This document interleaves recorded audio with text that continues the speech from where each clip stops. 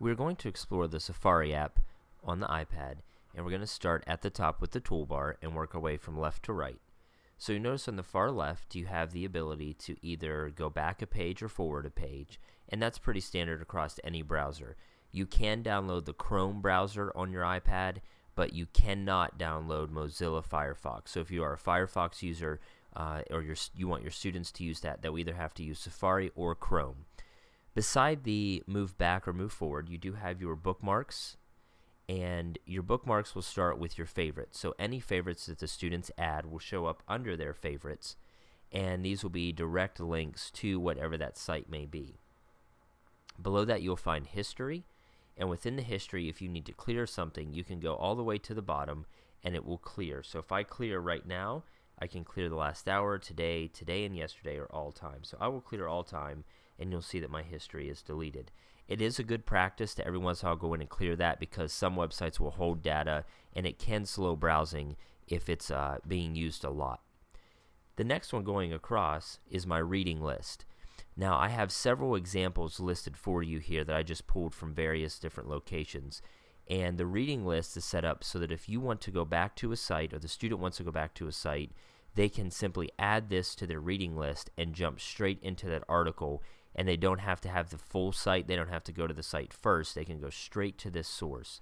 The last one are shared links that are connected to social media. So you'll notice right now that I have several different things showing up through my Twitter account that have links in them. So instead of having to go, say, to Twitter and then open the link in Twitter, it will automatically connect to Safari.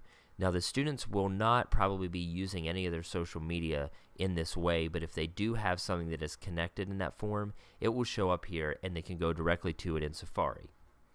The next is your URL bar, and this works in a standard way that any other one would. One thing I would like to point out though is when you tap the URL bar, your favorites that you have in your bookmarks will show up, and you can choose any of those as needed. The other thing is, if you start to type something in and it shows up in your history, it will also show up as you type it in, so that it kind of searches through your history to see if you've been there before, and then you can select from there. The other thing that's on your URL bar will be your refresh button. So let's say that I'm on WCPS MD and I go to this site for the first time, but I want to refresh. Notice my refresh option shows up there. Beside the URL bar is your share sheet. The first thing you'll notice is that you can send an airdrop. So I could airdrop this URL to another device that has airdrop available. I could send it through one of the apps that's available. So I could email it, I could put it in my notes. If I'm taking notes, I could save the PDF to iBooks.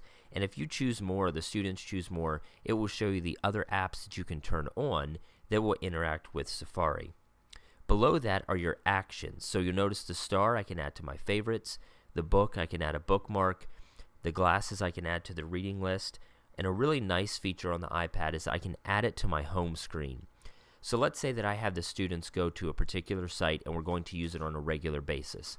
If they add the URL to their home screen, it will show up and almost look like an app, but it's actually a web clip.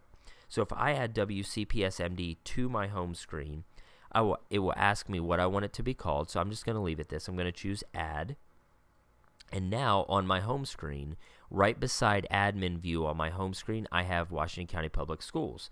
When I open that, it actually opens Safari and takes me directly to the link. So it doesn't create an app, it just creates a web clip so that I can go to that straight away and I don't have to go into Safari first.